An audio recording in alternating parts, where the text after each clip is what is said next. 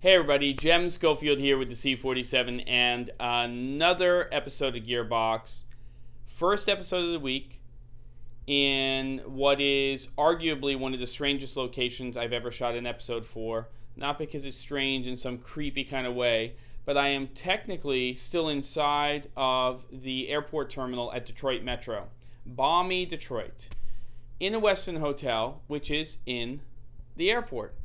In fact, it's kind of strange because you can even go through a special security checkpoint if you stay here to not only check in, and go onto your flight, but also, which I think is really cool, you can go in and actually go shopping or go to all the restaurants and stuff while you're just staying here.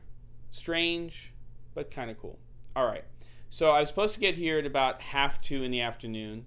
My flight was around 12:30. I got an email at about midnight last night saying my flight had been canceled and they had moved me to a night flight. So I was going to get in here at around 9:30.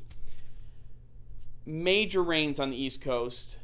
What is arguably the first winter event here in Detroit.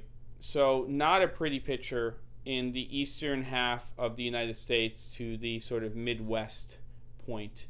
And my advice is, if you're not used to traveling, and I'm not a heavy traveler, I'm not a light traveler, I'm somewhere in between.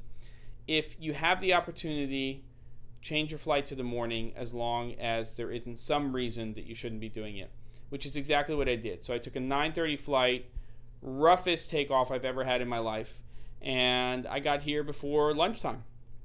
So I'm here to do motion training, and I go back in the middle of next week. And I'm going to talk to you guys about something having to do with using a monitor. I'm going to talk to you about this little LCD 50 monitor probably tomorrow or the next day.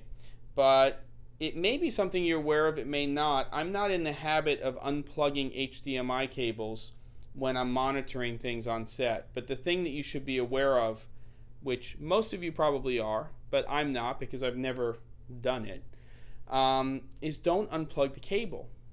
Because if you unplug the cable, the camera will stop recording. If the camera stops recording, then you don't have an entire episode of Gearbox. How did I find this out?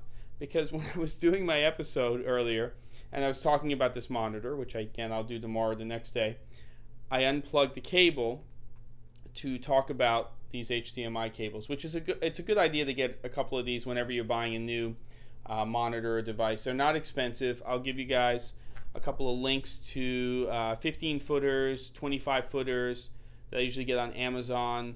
I'll see if I can find the 1.5 footer, which is great when you're using this thing on your camera and you don't want to have a big lead. So it's a good thing.